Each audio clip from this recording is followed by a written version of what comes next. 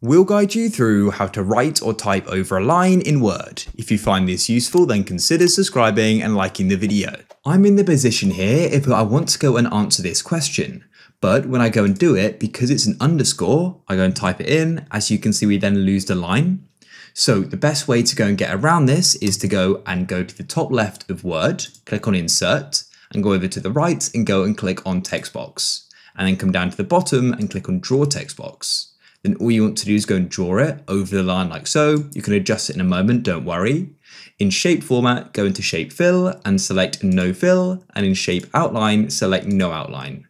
Then you want to go and click on home, and you can just go and adjust the font size. I'll go and make it 22, let's say. And what you can then do is type in your answer. We can then go and adjust the text box like so, just so it looks better, and we can move it as well.